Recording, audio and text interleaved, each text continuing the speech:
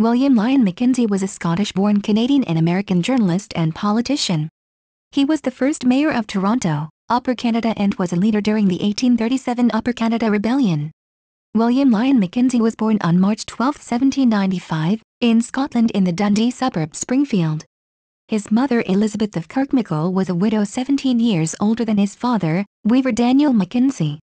The couple married on May 8, 1794. Daniel died 27 days after William's birth, and his 45-year-old mother raised him alone, with the support of relatives, as Daniel had left her no significant property. Elizabeth Mackenzie was a deeply religious woman, a proponent of the Secession, a branch of Scottish Presbyterianism deeply committed to the separation of church and state. While Mackenzie was not a religious man himself, he remained a lifelong proponent of separation of church and state.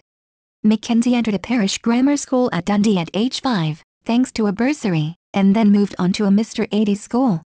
He was a voracious reader, keeping a list of the 958 books he read between 1806 and 1820. By 1810 he was writing for a local newspaper.